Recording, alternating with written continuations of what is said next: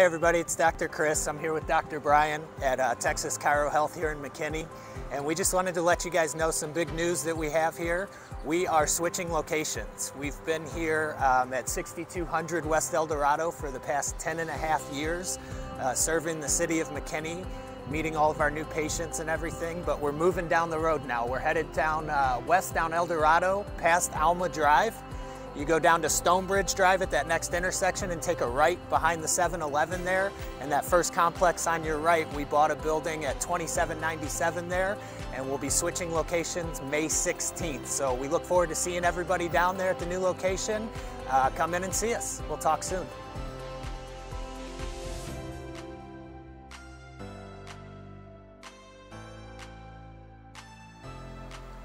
Hey, it's Dr. Brian. I'm here with Dr. Chris and Dr. Antonio. We're at our new building at 2797 Stonebridge, where on May 16th we'll be opening the doors to everybody.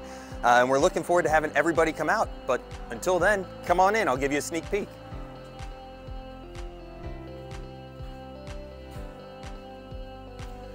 Now, this is going to be our new reception area. We're putting granite in and carpeting in next week. We've still got some electrical work, so pardon our mess. But this is actually going to be our new wall of wellness, where all of our past patients that signed it, we're looking forward to getting them back up here to sign the new one. And any new patients, there's plenty of space for them to sign and just watch our community get healthier as we go.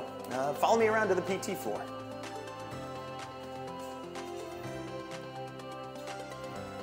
So I know it's not much to look at right now, but there is a ton of space, and I'm excited to be able to help everybody with exercises. I know we've got 5 new treatment rooms where myself and Dr. Antonio, who's joining as our second doc, will be here to help pretty much give the same great care that we've been doing for 10 years at the other building, here at the new building.